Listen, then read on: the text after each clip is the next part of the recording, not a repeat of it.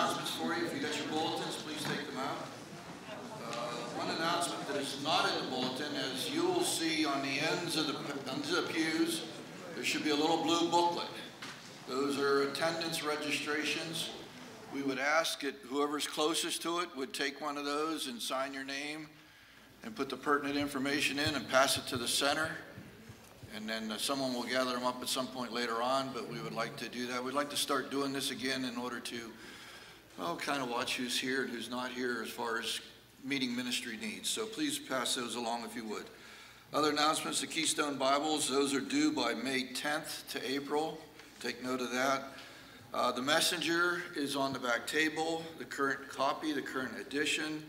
I've got a copy, but I haven't looked or read at it yet, but Erica, I'm sure, has done a great job, so we thank you, Erica, for that, and anyone else who contributed. But they're on the back table. We'd ask that you take one per family, please. One for family. Sunday school classes, if you've missed a class, they are online. You got the address there, so if you need a class on the role of men or women or biblical finances, you can go there and pick up whatever you missed on our website. A reminder to the elders, we will meet briefly right after church up front here for a special prayer need. So elders, please remember to come up here right after church. Okay. Any other announcements that need to be made that I've missed? Okay. Seeing none. This time we're going to quiet our hearts a little bit, and Cindy's going to play a little for us for calming our hearts and getting our hearts prepared for worship, and then Dominic's going to come and share with us. I would like to share this scripture. I will bless the Lord at all times, and his praise shall continually be in my mouth. So as we come to him, let's continue to remember that this morning. Cindy?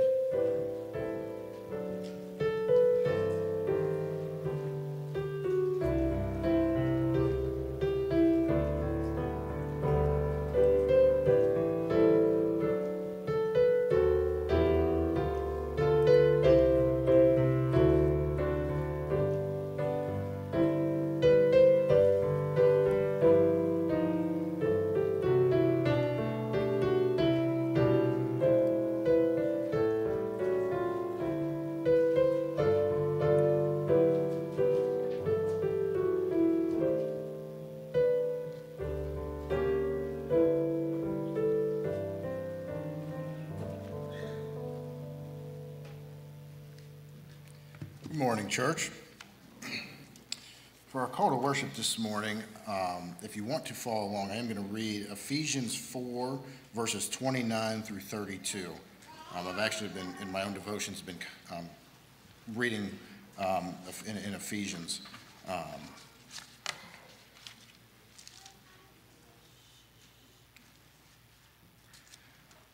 Let no corrupt word proceed out of your mouth, but what is good for necessary edification, that it may impart grace to the hearers, and do not grieve the Holy Spirit of God, by whom you were sealed for the day of redemption.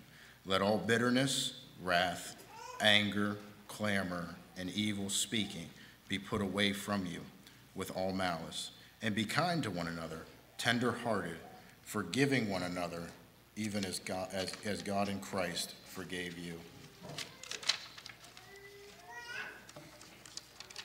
So as I was reading this, I had a few notes that I really have been kind of trying to work out in my own life. So I have a couple questions that I wanted to pose this morning is, do you have malice towards someone? Do you have bitterness towards someone? Maybe you're angry about the way our society is. Or maybe you're angry at someone. Well, let's put that behind us this morning and come to the foot of the cross. And let's praise our God and Savior for shedding his blood that we can be forgiven.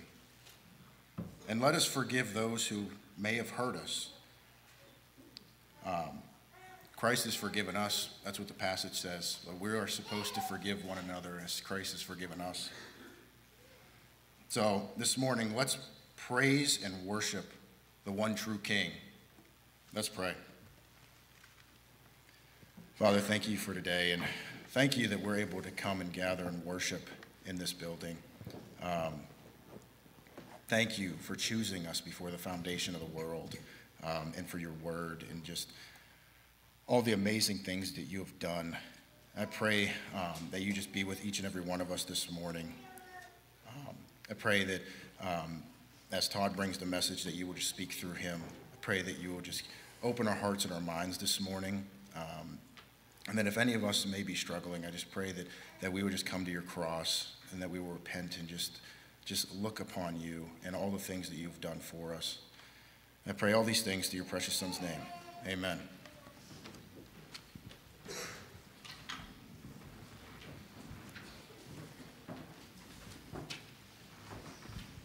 Good morning, church. If you're able, please stand and worship with us.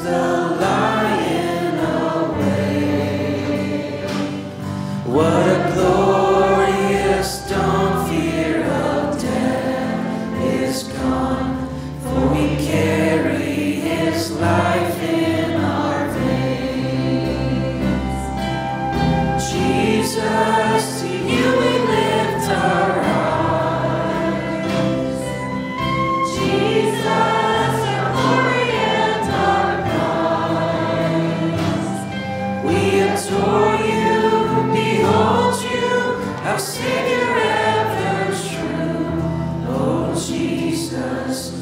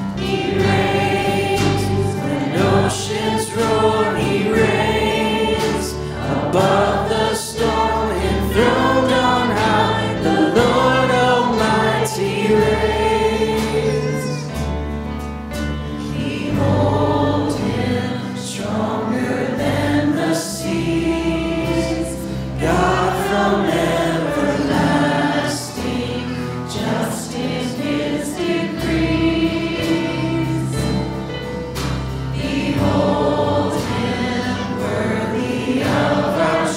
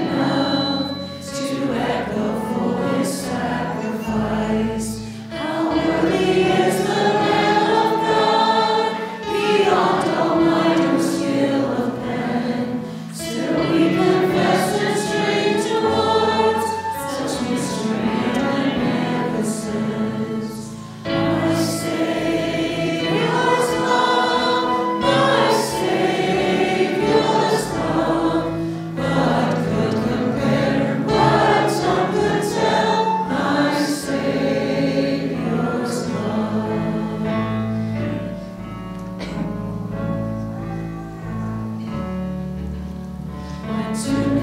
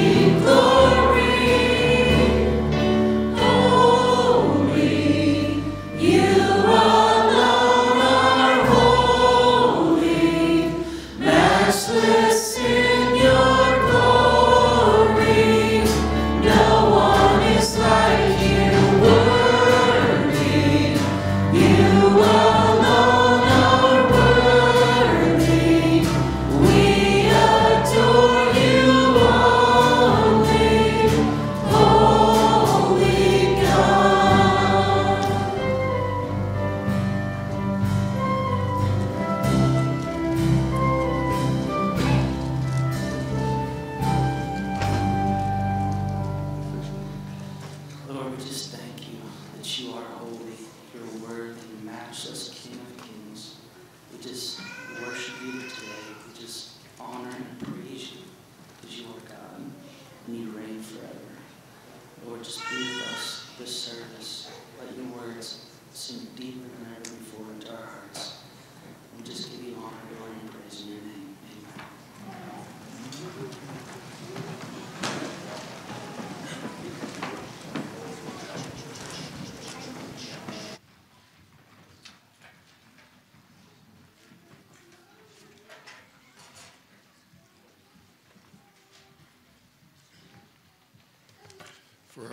For our prayer time this morning, should have a handout in your bulletin. As you can see, it's quite extensive. It's almost a whole page there. I'm not going to read down through all these since you have them there. Take them home with you. Put them on your refrigerator or put them in your Bible whenever you do devotions and whenever you have your prayer time. Just get this list out and think of these folks on here that need prayer. I would like to highlight a couple of them. An update on Karen Gadsby. She had surgery this week and she's doing pretty well. They hope to get out of the hospital on Monday. So she had to have her knee redone again, basically. She had a bad accident and they did surgery on it and put stuff in there, metal in there, and then they had to take it out and put new stuff in there. So she was in quite a bit of pain. So pray for her. Pray for Joe Kendra. He's having surgery this week. It's coming up. Long awaited for, Joe, but here it comes. So we'll be praying for you. And I want to also pray for Robin Anyer. She's here today, but she fell and hurt herself, so it's good to see you here this morning, Robin. And pray that you get well soon. And an update for Jimmy and Hannah. Hannah had her C-section, and she is not allowed to lift even the new baby yet. And this has been about almost 2 weeks now. So the doctor's got her on restrictions, and so I want to pray for them. Well, piled stuff on top of bad stuff. Not that that was bad, but they got her, in all this rain we got this last week, his basement got flooded out, and now his hot water tank isn't working. So his dad's over there trying to give him a hand figuring out how to get his hot water tank hooked back up. And then Jimmy's been off of work for the baby, and he has to go back to work tomorrow. So pray for Jimmy and Hannah and the Gregories and the new babies and all that's going on there. So pray for them also. Okay? Well, let's go before the Lord this morning with all of these prayers and requests. I'm not going to pray for all these individually. I may highlight a couple because of the nature of them, and then we'll close. All right? Let's just take a moment, if you would. Oh, yeah, Dad.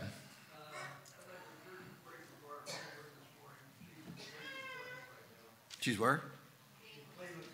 Oh.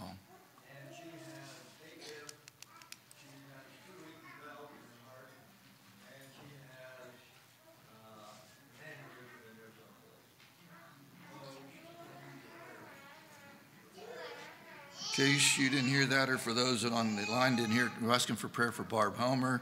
She's at the Cleveland Clinic right now. She has AFib, aneurysm, and other leaky valves, so pray for Barb also, all right? Yes, thank you. The Carol Peterson passed away this week. The funeral arrangements are being made. They're meeting with the director tomorrow. There will be a dinner here for the family on Friday. We're not sure what time yet because they haven't met with the funeral director. But that will be here. The ladies will be supplying a dinner for the Carol Peterson family. Thank you. Anything else? Okay, let's go to prayer then. Take a few moments here yourself and reflect and ask God to bless our time and to anoint your heart this morning as we come before him.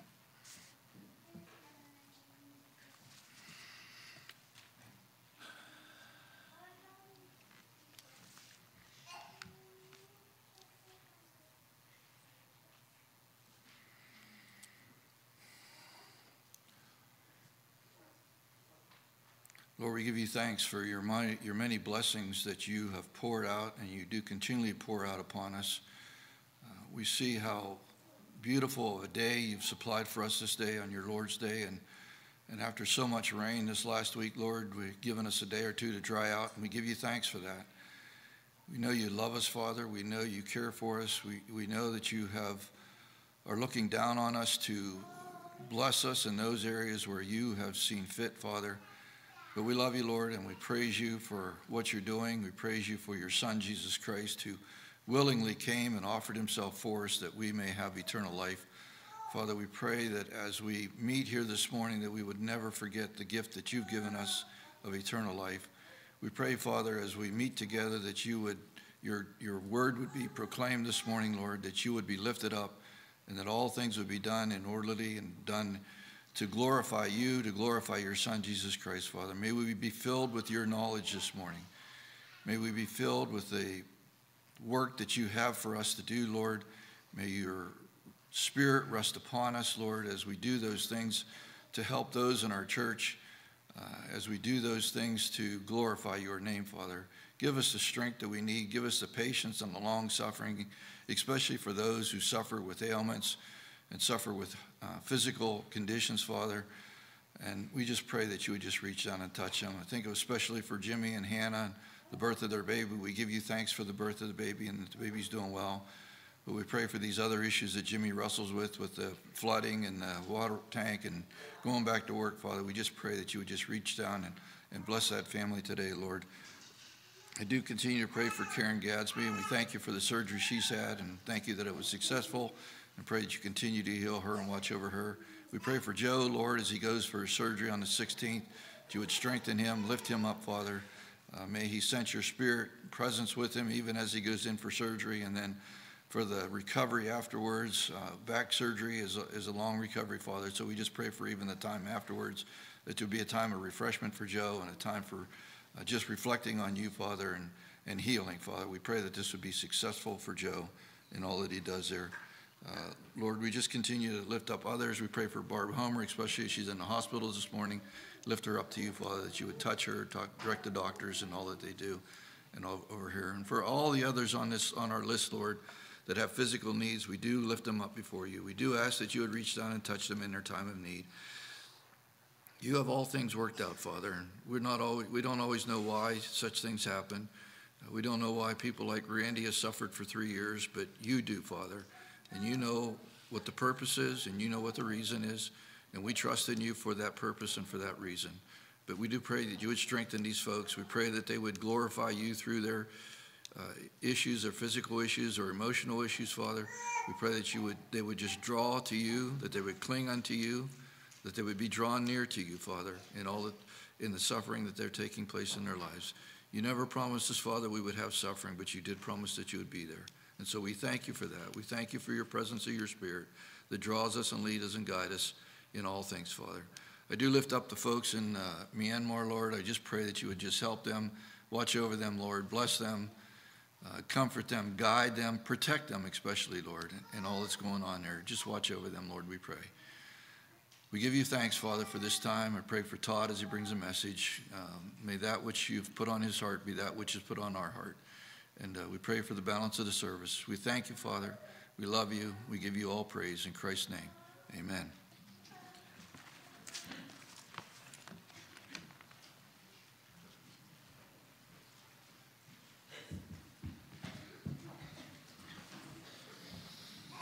We have two scripture readings this morning. The first is found in the book of Acts, the second in the book of 2 Thessalonians. And as we read these, it'd be good for you to put a marker in the page, whether that's your bulletin or a ribbon. I was instructed that we'll be flipping back and forth quite often to these today.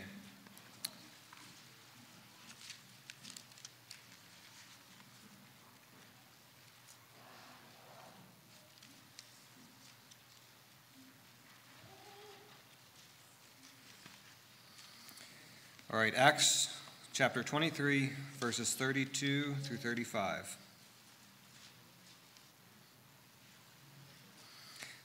The next day they left the horsemen to go on with him, and returned to the barracks. When they came to Caesarea, I was going to say, that seems a little odd. Acts 20, same verses, 32 through 35.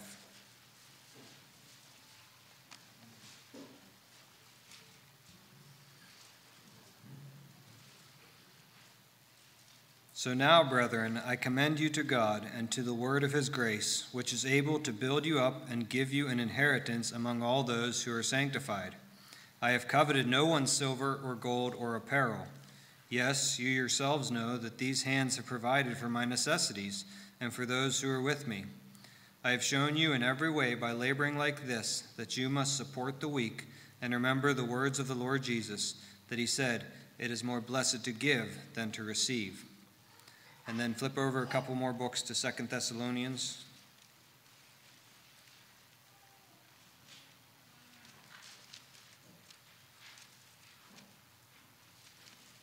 We're going to be looking at chapter 3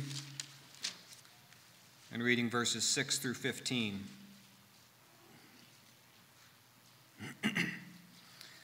But we command you, brethren, in the name of our Lord Jesus Christ, that you withdraw from every brother who walks disorderly and not according to the tradition which he received from us. For you yourselves know how you ought to follow us, for we were not disorderly among you, nor did we eat anyone's bread free of charge, but worked with labor and toil night and day, that we might not be a burden to any of you, not because we do not have authority, but to make ourselves an example of how you should follow us. For even when we were with you, we commanded you this: if anyone will not work, neither shall he eat. For we hear that there are some who walk among you in a disorderly manner, not working at all, but are busybodies. Now those who are such we command and exhort through our Lord Jesus Christ, and they work in quietness and eat their own bread. But as for you, brethren, do not grow weary in doing good. And if anyone does not obey our word in this epistle, note that person and do not keep company with him, that he may be ashamed. Yet do not count him as an enemy, but admonish him as a brother.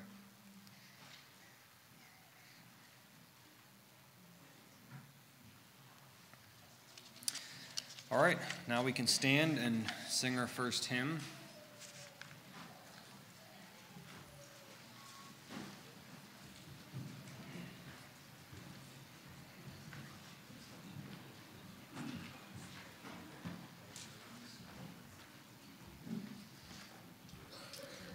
Cindy's going to play through this once for us, and then we'll sing.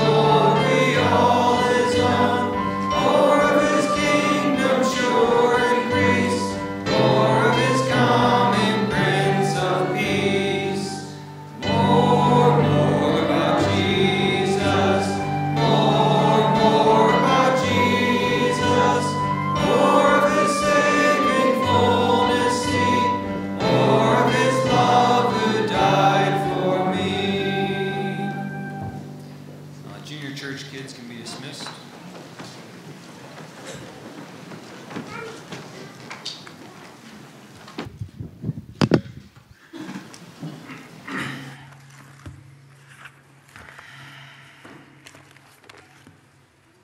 We will be studying out of Ephesians chapter 4, but we will definitely be turning to the passages that Dan read as well. And so please turn with me in your Bibles to Ephesians chapter 4. Our focus is going to be verse 28. I'm going to pray, and then we're going to jump into the sermon, and we'll eventually get to verse 28, I promise. Let's pray together. Father, as we just sung, we pray that you would just give us more and more. Help us to know more and more about our Savior, about his life, about his love, about his holiness. We pray that you'll work in our lives. We pray that you would just help us to grow. We've come here hungry today. We've come here hungry to hear your word and to grow from it and to be encouraged by it, to be changed by it, and to respond to it and to leave this place. We've come because we're your followers, we're your children. We've been purchased by the blood of your Son. We love you so deeply, and we want to just be all that we can be for you now. We keep coming back to the cross. We keep seeing the blood. We keep knowing of your grace. We keep recognizing our own sin and yet your forgiveness. We just see our unworthiness, and yet we're your children, and we thank you so much, and we just want to be all that we can be. So help us now. Help us as we study your word today. Open our eyes. Be with us, we pray. In Jesus' name, amen.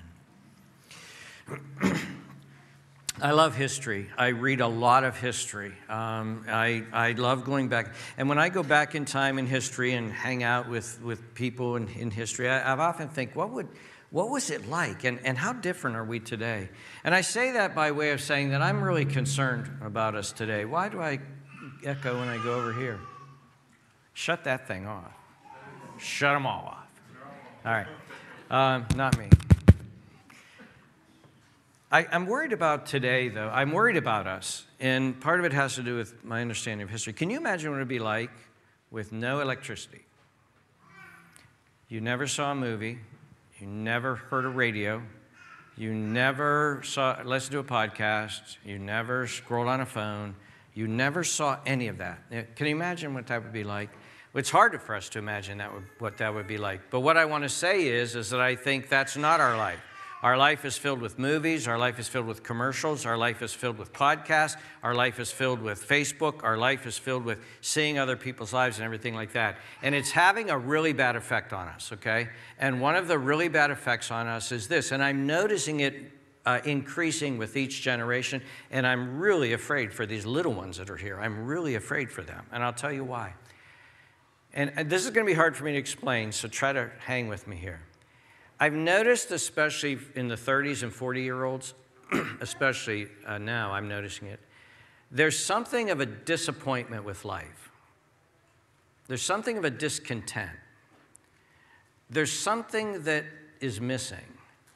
There's something elusive that they haven't somehow experienced, and they don't know what it is. Maybe I'll change my job. There's a desire to keep changing jobs. Maybe I'll move somewhere. Maybe I'll change my... And I think part of it has to do with, okay, the college education is over, and I got the career now, and it's okay. I'm married. I got the romance. I got married, if you're married. And now we have the children. I have the child. But there's got to be something else. There's got to be something out there. And I think that has been fueled by all of the beautiful women we've seen in our lives on screens, all of the handsome men, all of the successful people, all of the happiness, all of the vacations, all of that. Like, by now I should have a yacht. By now I should have a Porsche. By now I should, and it's elusive. It's out there, and we don't really know what it is. And people are disappointed, and normal life is boring and drab. And they don't know how to handle that. And we've lost something really valuable. Number one, I think we've lost the wonder and glory of all that we have and what God has given us. We've lost that. And I want to urge you parents, The next time you are feeding a child in a high chair, I did that this week. The next time you're feeding a child in a high chair, your child in a high chair, I want to urge you parents, stop for a minute. Don't stop worrying about all that's going on the floor, on all that's going on the shirt that you're going to have to clean. Stop worrying about everything and look and study that child. Look at his eyes. Look at her nose and mouth. Look at think about her brain and how she's developing, and look at the miracle and wonder and mystery of what you have there. Look outside your drab house to your drab yard, and look at the trees starting to blossom, and think about the miracle of what God is doing. Thinking about that root system and all that is being drawn up and the photosynthesis that is happening and the miracle that is happening there. I think we need to recapture the wonder of life itself and what we have and who we are. A friend of mine, a very dear friend, in fact, he was best man at my wedding, once said to me, he's the kind of guy who kind of looks at life differently, and you get a lot of insight from that. Now we're two old guys, and we're talking on the phone, and he says, Todd, I've come to the realization I'll never be great. And I laughed. And he said, no, Todd, I'm serious. And I thought a lot about that. See, a lot of us feel like we're going to be great someday, or they're going to finally see us, or we're going to be an influencer, or our podcast's going to, or our family's going to be something, and we're going to be this. And Keith came to the point, I'm not going to be that. I'm just going to be me. This is it. This is it. And he said it in a positive way, this is good. This is okay. Now, I want you to keep all those thoughts because I want you to think about the book of Ephesians, okay? In the book of Ephesians, the entire book can be summarized in 2 sentences. Know who you are and be who you are. Know who you are. And for the first 3 chapters of the book of Ephesians, we have been looking at this. Know who you are. Know who you are. Look at what grace has done. Look at what God has given you. Look at who you are. Look how special and what God has actually done. And then in chapter 4 and verse 1, Paul says this, therefore, I, the prisoner of the Lord, beseech you to walk worthy of the calling with which you were called. In other words, he's saying, be who you are. And so for the next part of the book, he then outlines that. And so he begins with, though, the first half of the book is know who you are. Know who you are. You're chosen by God. You're adopted into his family. You have been raised from the spiritual death to spiritual life. You have been given the Holy Spirit. You are in union with Christ, and you are seated in the heavenly places in Christ Jesus right now. You are the church of the living God, the temple of the living God. You are the family of God. You are a body. You are one with Christ. He is the head. You are the body. And his life, I dropped my glasses and my hearing aid. His life flows through you. I preached last week in Maryland, and somebody said, how in the world do you expend that much energy in 1/2 hour? I will never know. Well, there you go. His life is flowing through you and in you. You are his beloved children. And you are now the new humanity. That's who you are. You were the old man. You were in the old Adam. You were under the dominion and power of sin and reign of sin and death and the devil. And God has lifted you up from that. And he has placed you in the new man. He has placed you in the new man. And there you are. The new man's going to fall on that thing. And that's who you are. That's who you are. You are this. And all of that, Paul says, includes something that I want us to focus on. It includes the call to holiness. The goal has always been holiness. Look in chapter 1 and verse 4. The very beginning of the book of Ephesians.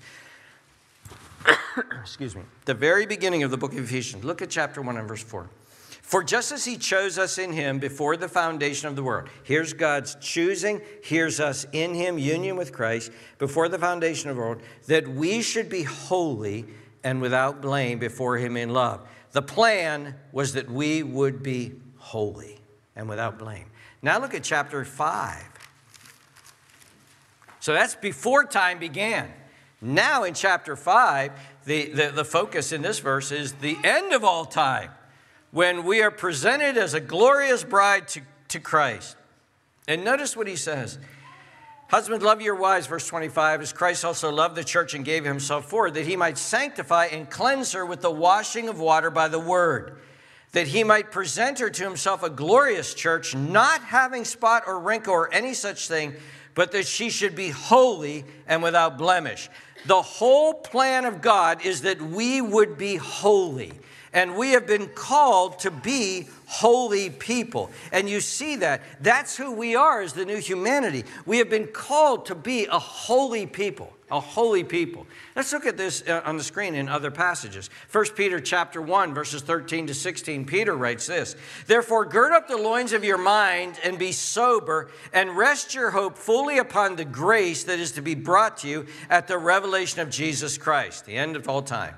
"As obedient children," notice this next phrase, "not conforming yourself to the former lusts as in your ignorance." That's the old man. You're done with that. Put that off. "But as he who called you is holy, you also be holy in all your conduct." Now notice that phrase. Be holy, you who have been, but as he who called you is holy, you be holy in all of your conduct. There's the new man. Because it is written, "Be holy, for I am holy." In 2 Corinthians chapter 7, in verse 1, it says this, "Therefore, having these promises, beloved, let us cleanse ourselves from all filthiness of the flesh and spirit, perfecting holiness in the fear of God." Look at this. Cleanse yourself from the filthiness of flesh and spirit. That's the old man. Put off that stuff from the old man. Because you've put off the old man, perfecting holiness in the fear of God, that's the new man. Put on the new.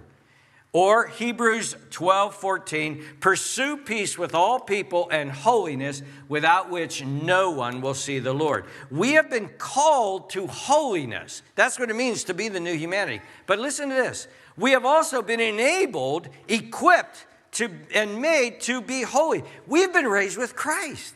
We've been made alive with Christ. We're alive in Christ. Christ's Spirit lives within us. We have within us as the new nature, we have the Holy Spirit working, leading, guiding, filling us, mortifying sin, bearing fruit. We have within us as the new humanity to be holy. And so that's what we're focusing on here in Ephesians 4, is this call to holiness. So then that leads us to the question, what is holiness? Well, what is holiness? Well, holiness, by the very meaning of the word means to set apart for sacred purposes, to treat special, to set it apart as sacred, as holy in that sense. And you get this sense of separation when you see it. Remember when Moses goes to the burning bush? Whoa, man, that bush is burning, but it's not burning up. It's burning. That's crazy. And all of a sudden a voice came out and said, "Take your shoes off. You are standing on holy ground."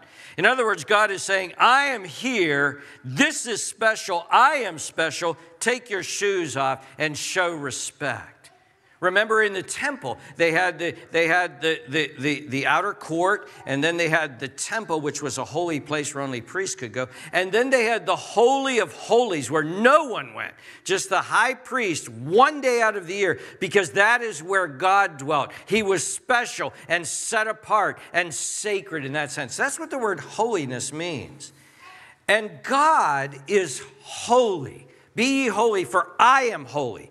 God is holy, and we're supposed to be holy because God is holy. Now, what does that mean? That means that holiness has the sense that God is special. God is majestic. God is pure goodness, pure light, pure righteousness.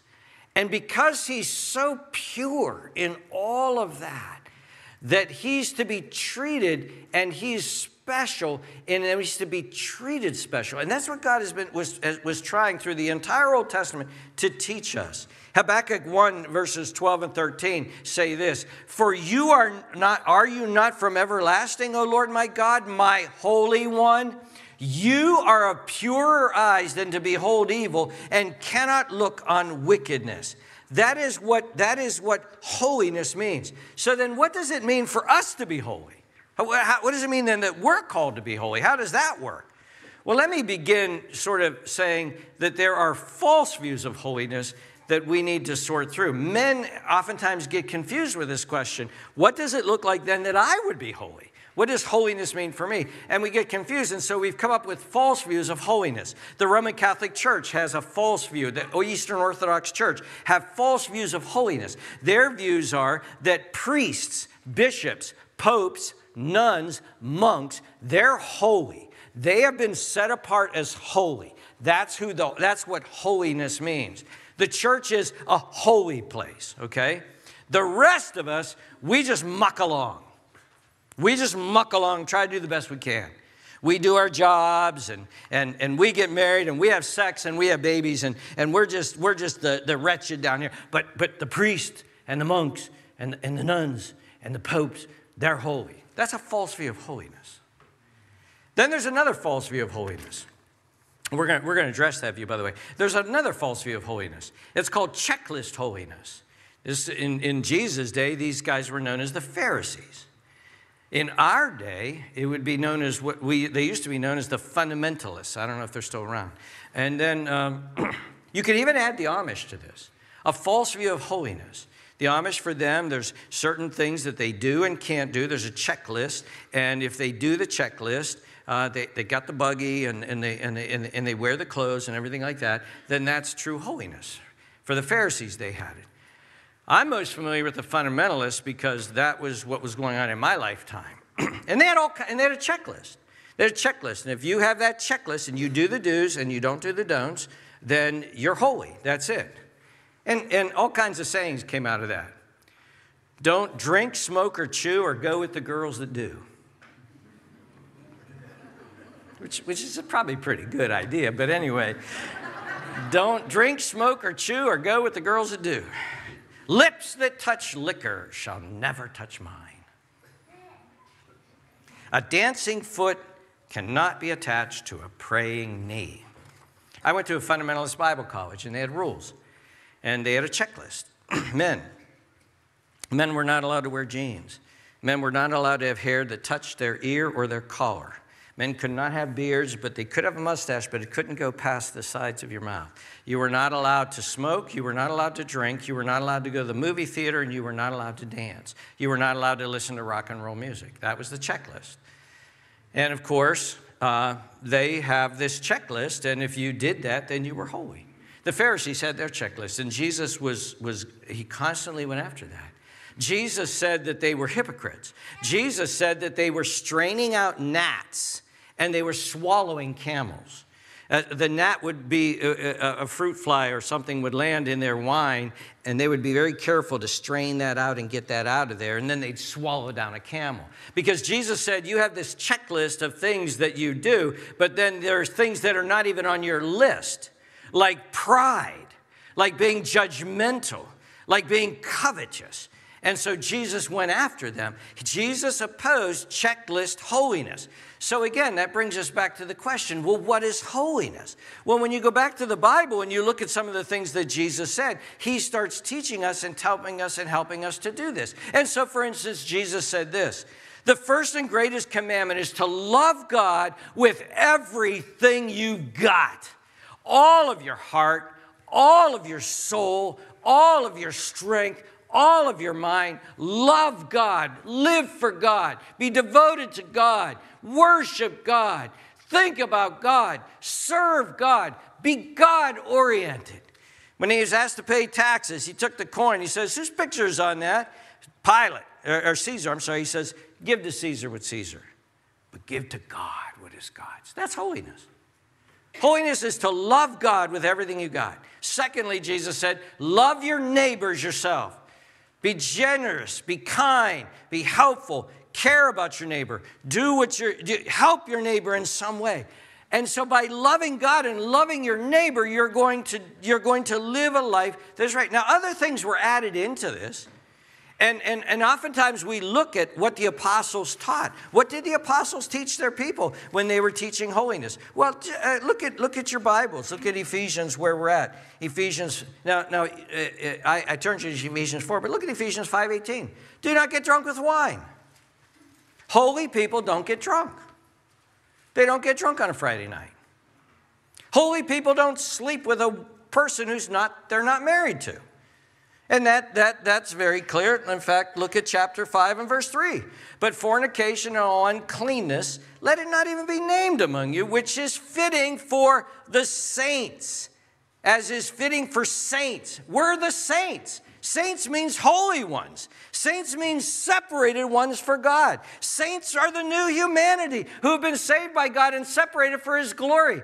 And we're not supposed to be fornicating or committing adultery. That's not right. That's not what we're supposed to be about. That's not holiness. Also, we're not supposed to think that life is all about accumulating wealth. Life is not about all of that. Notice again what it says, verse 3. But fornication, all uncleanness, nor covetousness, let it not even be named among you. That's not what holiness is. And so holiness is the outworking of being the new humanity. Know who you are, and then be who you are. Live it out. Live out this new humanity. Be salt and light. See, the biblical vision was this new humanity, these people, these saved people, this church of the living God, these people were to be literally an alternative civilization on earth. We were to be a civilization. Jesus said, you're the salt, you're the light. I'm putting you out there. You're to live differently to them. You're to be countercultural. You're to actually be supracultural. You're to go above this culture, and you're to live out a different culture. People are to be able to say, look, there's a new humanity. God is doing a work. There's the kingdom of God. There's the people of God. Look at how they live. Look at how they think. Look at how they function. Look at how they treat one another. Look at how they treat us. Look at who they are. This is different. God is doing something. To God be the glory. That's what holiness was supposed to do. A separate, special people of God. These people. And so that's what Paul is doing here in Ephesians chapter 4. He is saying, listen. Notice how he says it in Ephesians 4. Notice how he addresses this. Look at verse 17. This I say, therefore, and testify in the Lord, that you should no longer walk as the rest of the Gentiles walk. That's the old man. In the futility of their mind, having their understanding darkened, being alienated from the life of God, being of the ignorance that is in them because of the blindness of their heart, who are past feeling, have given themselves over to lewdness, to work all uncleanness with greediness. You have not so learned Christ. Get rid of it. It's the old man. Don't do that anymore. Don't do what the Gentiles do. Don't get drunk. Don't sleep around. Don't be covetous. Don't do those things. That's what he's saying in this context. He's saying, you have not so learned Christ, if indeed you have heard him and have been taught by him as the truth is in Jesus, that you put off, or it could actually, I think, better be translated, you have put off concerning your former conduct the old man, the old humanity. You put off that old Adam humanity, which grows corrupt according to the deceitful lust, and be renewed in the spirit of your mind, and that you have put on the new humanity, which is created according to God in true righteousness and holiness. And then he starts listing some things. Verse 25, put off lying. Speak the truth. Old man, put off the old man stuff that's lying.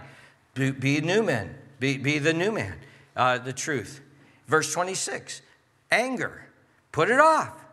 Put it off. Don't let the sun go down in your anger. And then he comes to verse 28 as he's outlining and defining holiness. And this is the one we're going to look at today. What does it mean to be holy? Here's another example. Let him who stole steal no longer, but rather let him labor, working with his hands what is good, that he may have something to give him who has need. So here's Paul's teaching here. Stop stealing. The guy who's a thief, tell him, stop stealing. Remember when you were over here in the old man and you were a thief and you stole? Stop doing that. Stop stealing. Stop it. Repent. Quit. Stop. Quit being a thief. Quit being a pilferer. Quit ripping people off. Stop. That's the old humanity. You are now the new humanity. So what should you do as the new humanity? And notice what he says. He says, let him who stole steal no longer, but rather let him labor. Labor. By the way, this word labor is the Greek word kapiao. And I actually use this word a lot. I know this word well, and I use this word a lot when I'm training pastors. I'm going to the DR in 2 weeks to train pastors, and I'll press kapiao on them. Here's what kapiao is. It's the word, and it's the word that's used for pastors and elders to labor. But here's what the word means: to labor and toil until worn out, depleted, exhausted. Paul is saying, stop stealing and get to work. Work hard. Have a work ethic. Work hard. That's what the new man is. That's what the new humanity is. And then notice what he says next. Working with your hands. Working with his hands. Tell him, don't steal any longer. Work hard, kapiao. Working with his own hands. Working with his own hands. And Paul uses this phrase a lot for himself. Now, Paul's not saying that we all should have manual laboring jobs. That's not what he's saying. But he uses this as an example. Get to work. Get your hands dirty. Get some calluses. Get to work. Stop stealing. Paul uses this about himself often. In 1 Corinthians 4:12, Paul says this, and we labor, kapiao, working with our own hands. And then he goes on, being reviled, we bless, being persecuted, we endure. He's talking about him as an apostle, him and Barnabas. And so Paul says here in Ephesians, he says, work hard, don't steal, let him labor, working with his hands, what is good. What is good. And this is part of holiness. Remember, holiness is God being perfectly pure and good. Work what is good. Do a vocation that does good. Maybe it feeds people or clothes people or builds something for people or fixes things for people or cares for people. Some real service that people can do. Now, that doesn't mean everybody has to be social workers and they have to be, the person who makes and planes and finishes wood, the electrician and the engineer and that who makes microphones, the people who manufacture bottles and pure water that we can have water bottles, doing something to help and benefit and bless society. That's what we should do. Not be loan sharks, not be drug dealers, not lead people into sin, but have a job that does good. Jesus was a builder. Peter, James, John, and Andrew were fishermen. Paul made tents. Cornelius was a military officer. Lydia sold purple. These people had jobs that they did good and they worked hard at them. And then notice the next thing he says. Look at the verse. Let him who stole steal no longer, but rather let him labor, working with his hands what is good, that he may have something to give to him who has need. Isn't that interesting? Work hard enough. Kapiao, work until you're exhausted. Toil, work hard. Don't do the easy route. The easy route was to steal. Let them do all the work. And then when they're heading home from work with their money, put a knife to their throat and say, listen, give me all your money. Then you take the money, and then they head off poor, and you head off rich. Stop doing that. Stop doing that. Get out there, get to work, you do the hard work, you get the calluses, you get dirty, you get sweaty, and then but you do it so that you can provide for your own needs, and you do it so that you would have something to give to those who have need. What a transformation.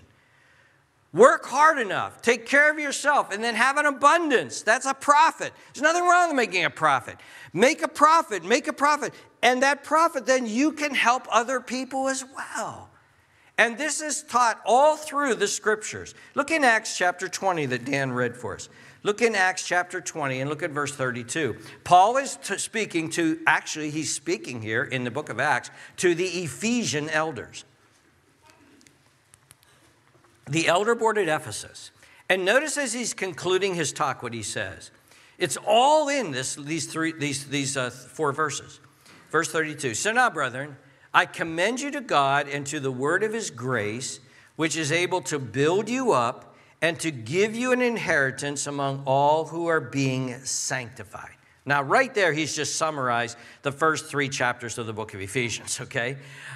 The word of God is here to build you up and give you an inheritance. But then notice this for Paul, the inheritance, the blessings, the grace, the cross, the blood, the Holy Spirit, are for those who are sanctified. Holiness is very much a part of that mix. Verse 33, I have coveted no man's silver or gold or apparel. Remember, Paul warned against covetousness. That's part of holiness.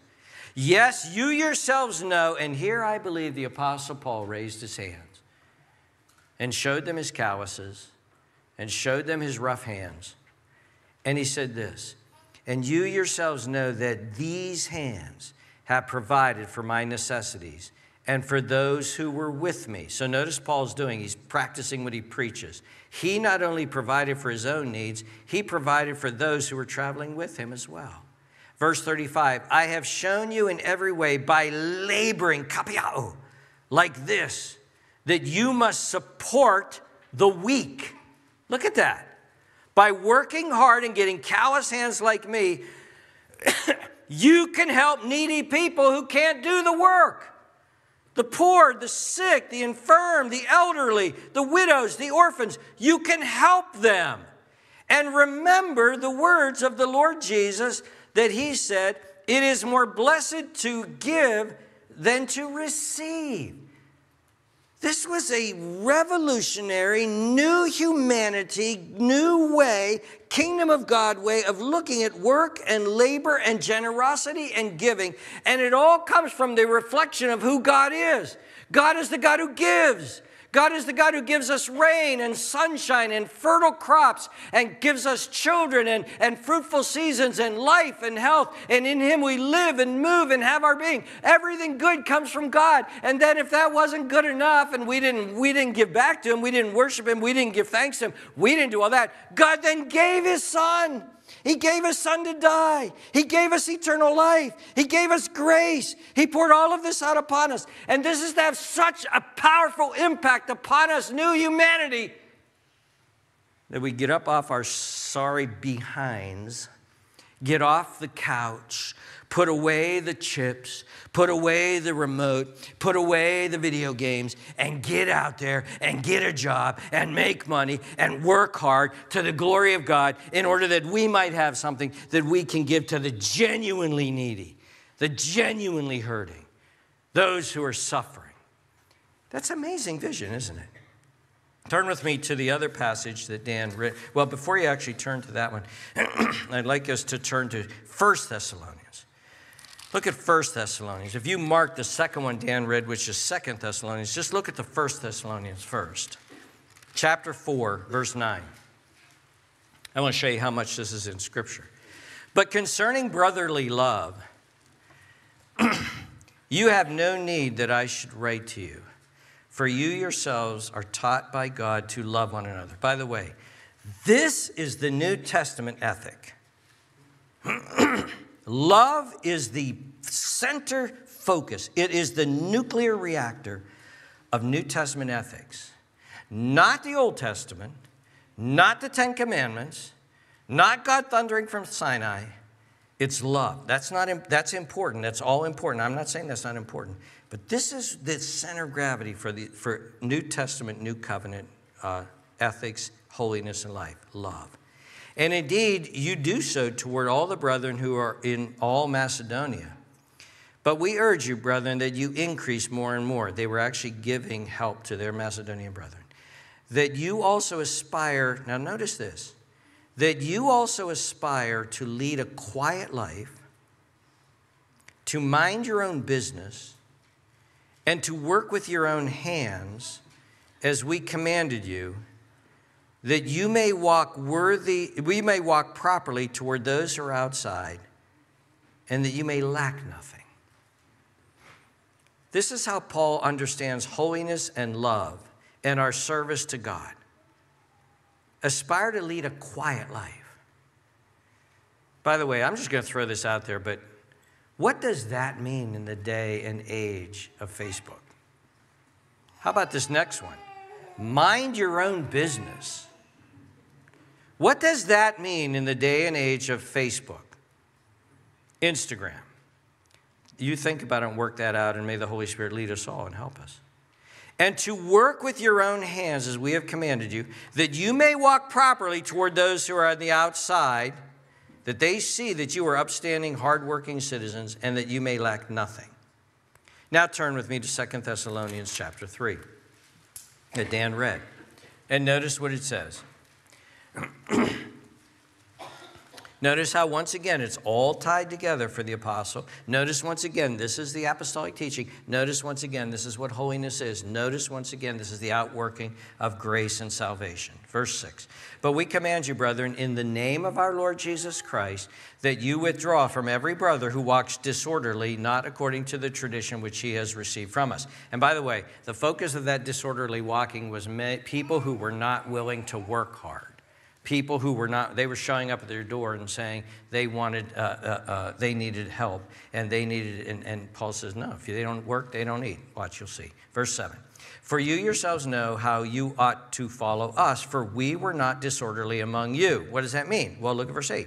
Nor did we eat anyone's bread free of charge, but worked with kapiao and toil night and day. Wait, let's just reread that because we're Americans from 2024. But worked with labor and toil night and day, that we may not be a burden to any of you. Now, this is an apostle speaking. Not because we did not have authority. He could have asked them to support him, and he did encourage supporting those who are in ministry. But to make ourselves an example of how you should follow us. For even when we were with you, we commanded you this: if anyone will not work, neither shall he eat. For we heard that there is some among you in a disorderly manner. Now notice this, what the disorderly was. Not working at all, but are busybodies. Now, those who are such, we command and exhort through our Lord Jesus Christ that they work in quietness and eat their own bread. There's holiness. Work hard, provide for your own needs, and eat your own bread. And then, of course, give to others. But as for you, brethren, do not grow weary in doing good.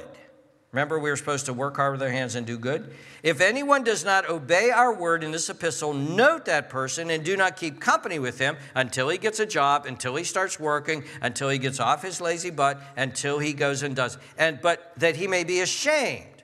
Brother, we can't have fellowship with you, and we can't give you any food because you are capable of going to work. You need to go work. I know you're hungry. But that hunger pain is supposed to be a means of grace to get you up off of your lazy couch and get a job. That's what it was supposed to mean. That's biblical. That's what the Bible teaches, okay? And then he says, but verse 15, Paul very pastorally, very lovingly says, yet do not count him as an enemy, but admonish him as a brother. Now let's apply this to ourselves. Let's apply this to ourselves. First of all, what I want us to see here is, what an amazing transformation and turnaround the kingdom of God is supposed to be. The transfer from the old man to the new man is supposed to be. So here this envisions a man over here who was a thief, for goodness sakes. He was a thief. He made a living being a thief. And now he's been transformed by the grace of God, and he is over here in the new humanity. And now holiness for him means get a job, work with your own hands, work hard, provide for yourself, and then make a profit, and out of that profit, use that profit to generously help other people. What a transformation. What a wonderful thing.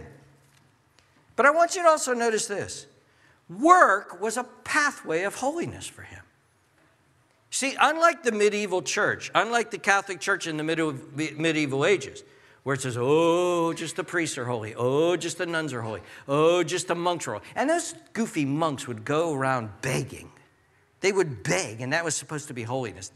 And as soon as the Protestant Reformation came along and the reformers started rereading the Bible, they were like, this is ridiculous. See, because in the medieval church, oh, there's a priest. Oh, there's one. And I'm here up to my knees in cow manure and goat manure and pig manure and chicken manure, and I've got dust all over me from plowing my fields. Or the women were saying, I'm up to my elbows in dirty diapers, and I'm up to my elbows in dirty dishes, and I'm up to my elbows in laundry that needs to be done. And some are saying, I'm covered with sawdust because I'm a carpenter, and others were saying that I'm covered with sweat because I'm a laborer out in the sun. Oh, but here comes the holy man. Here comes the priest. Here comes the monk. And the reformers understood the Bible enough to say, that is not biblical at all. You can be up to your knees in manure serving the Lord, and that's holiness. You can be up to your elbows in dirty diapers and dirty dishes and dirty laundry, and that's holiness. You can be covered with sawdust, and that's holiness. That's holiness. That's a way to serve the Lord. That's a way to give glory to God. We're going to get to this in Ephesians, but in Colossians, notice how Paul speaks to slaves. Dear friends, it doesn't get no more menial than being a slave. Slaves. He says this, bondservants, obey in all things your masters according to the flesh, not with eye service, but as men pleasers, but in sincerity of heart, fearing God.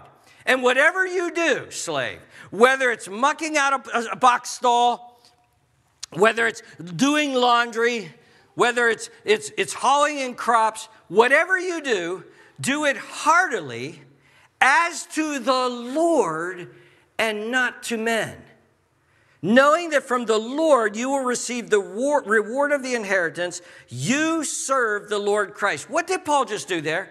He just made work sacred. He just made work holiness. He just made work to be unto the Lord and to serving the Lord. And so when you're out there mucking that stall, it's not for that master that you're doing it primarily.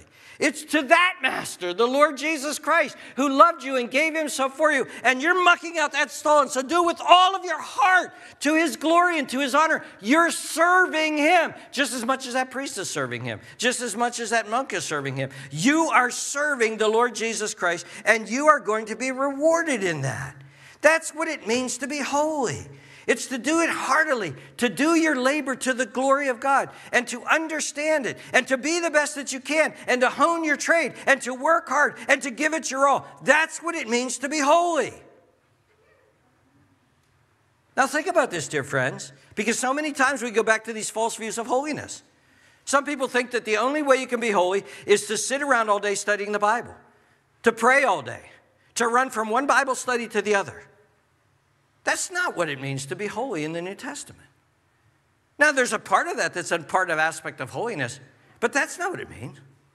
What holiness means, in terms of this area that we're looking at, labor, is showing up on time. That's holiness. Giving a good 8 hours of work for 8 hours of pay, that's holiness. Doing it unto the Lord and to his glory, that's holiness. Blessing your employer because you're actually serving somebody greater than your employer, that's holiness. Blessing those who serve because you're doing a real service to them. That's holiness. And then achieving and succeeding and getting raises so that you have more that you can help and help other people with. That's what holiness is. That's what it means to be holy. You see, there's some people that have such a false view. They get infiltrated by this false view of holiness. And they go to work and they feel like they didn't do anything for the Lord that day. Why? Because they either didn't lead a Bible study and work or they didn't witness to somebody. They didn't give out a tract. Oh, I didn't serve the Lord today. Yes, you did. You did your job to the glory of God. You worked hard. You showed, you were salt and light. You were an example to others. In Matthew 5:16, Jesus says this, let your light so shine before men that they may see your good works and glorify your Father in heaven. One of the greatest influences I've ever had in my life is a man named Sinclair Ferguson. You can go right in that library, and there's many of his books, and all of his books have been torn apart and read and underlined. I was just listening to him this morning on Union with Christ while I was getting ready to come here today. He is an amazingly godly, very gifted, wonderful blessing of Christ to the church today.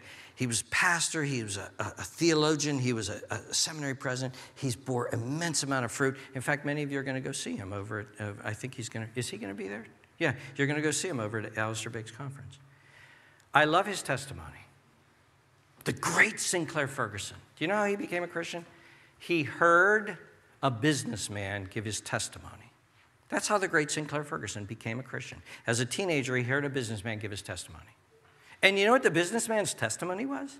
The businessman was a non-Christian, and he was getting a job in a corporation, and they were walking him through the corporation, and they took him to the typing room where, and this was back, in the 40s, 30s, where the typists were doing their typing for the corporation. And as he was going through, and they're talking and showing him around and everything, this one woman is just furiously typing over there. zing. And he just couldn't help but notice her. And he said, what's the story with that woman? That's amazing. What's the story? And the answer was, oh, she's a Christian. That was the answer. She's a Christian. And the non-Christian businessman walked away from that and says, wait a minute. Well, that doesn't even compute with me. What even does that answer mean? What does it mean to be a Christian? And from that woman's witness, he became a Christian. And him becoming a Christian, he told his testimony, and he telling his testimony, the great Sinclair Ferguson becomes a Christian. Dear ones, that's a wonderful story of the witness of somebody typing to the glory of God. The witness of somebody serving her Lord Jesus Christ by typing with all of her heart to the glory of God. The witness of somebody who was giving all that she could for the glory of God. Dear ones, that's a powerful witness. If we're lazy, if we're doing the great American thing today, which is looking for handouts, waiting for the government to help us, if we have all kinds of excuses on why we can't work hard, oh, my dad was mean, oh, my mom was this, oh, this was bad, oh, I got, this was bad, oh, they teased me at school. We're great for excuses. If you have a sense that the world owes you, if you have a sense that the government is here, established by God to get you and give you everything that you need, if you have the idea that your parents are supposed to take care of you for the rest of your adult life, if you have the idea that you're going to walk out of college with a bachelor's degree, which many of them feel today, and you're going to get $200,000 for your first paycheck, and you're going to have a new house and a new car without any labor. If that's the mentality that you have today, or if you have the mentality that you're going to cheat your way into having your needs taken care of by lying and getting on disability or by something like that, if you do that, you need to repent. Those are sins. That's wrong. Christians are to labor with your hands. Labor with your hand. Labor. Get a job. Work hard to the glory of God and bring glory and honor to Him. That's holiness. And let me add this. Parents, I call upon you. I urge you. Teach your children a work ethic. And somebody may accuse me of having my priorities wrong, and I'll say to them, I'm teachable. I'm humble. I really am. I know I act like a big shot up here, but I'm teachable. I'm humble. Somebody may say I have my priorities wrong, but I'll tell you my priorities. Number one, I wanted my children to know God, to know the Lord Jesus Christ, to know the gospel, to be saved. That was my number one goal with my children. But probably number two in raising my children was I wanted them to have a work ethic. I felt like if I could give my children a work ethic, that's better than giving them $1 million. That's better than give them a work ethic. And I want to urge you parents, make it your goal to give those children a work ethic. Give them chores. Give them responsibility. Make them work hard. And you know what that'll do to children when children start working hard? Hard work doesn't seem strange to them. I grew up on a farm. My cousins were all from the city. And when my cousins came out to visit me, they couldn't believe it. They treated us and looked at us like we were in a prisoner of war camp. They couldn't believe my parents were so mean. They couldn't believe that we had to do chores. They couldn't believe we had to get up and go to the barn and do chores. They couldn't believe that. They thought this was horrible because for them, work was something like, yikes, work, ooh, that's yikes, what's scary? For us, work was just what you do. What are you talking about? This is what we do. This is who we are. And there's a confidence, and there's a self-confidence, and there's a self-assurance, and there's a courage, and there's an ability to face life when children are learned. And I want to urge you parents, early on, give them chores. Make them responsible. Teach them to work and bless them. Because you know what? Here's the amazing thing, and I believe it's going to happen. I believe that a day is coming when employers are going to say, I need to hire Christians. We only hire Christians. Think about all these little kids here. Think of what would happen if these kids are raised properly with a work ethic and all of the other aspects of holiness. And when they go to work, they go with all their own heart. They go with all their heart. And they go to succeed. They go to be the best that they can be. And they've learned that. And they're honest and they're faithful and they show up. And they work hard and they can be trusted. What a powerful witness that would be. If you're going to hire somebody, man, I'll tell you, hire a Christian. Hire those kids that have been brought up in Christian homes. Hire a Christian. Dear ones, that's a witness to the glory of God. And that's what it means to be holy. May God help us to live all of these things out for his glory. If you change a diaper, change it to the glory of God. If you take out the garbage, take it out to the glory of God. If you change a tire, change it to the glory of God. You do these things to the glory of God. Let's pray together.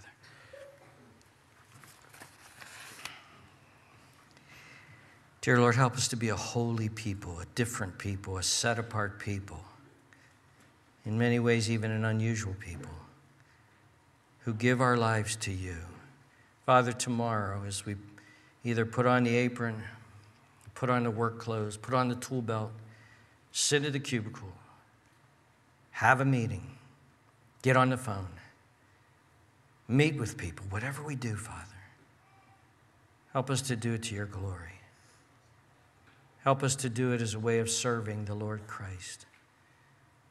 Help us to do it in such a way, and bless our work, we pray. Bless our work, that we might have an abundance so that we can bless others like you blessed us in giving your Son. Help us, we pray, in Jesus' precious name. Amen. Let's stand together and sing as we close, committing ourselves to God and to his glory.